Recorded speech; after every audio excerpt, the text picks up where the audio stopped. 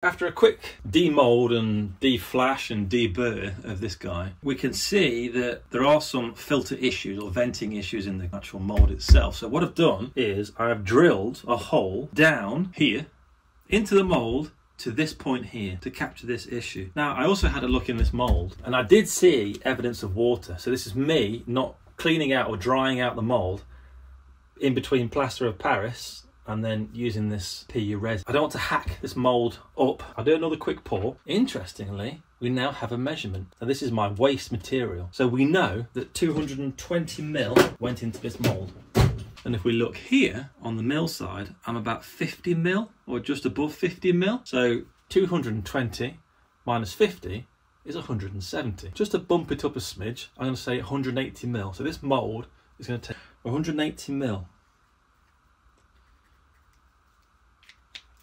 I don't know if that'll even stick to it. It won't. I'll tie it up at the end.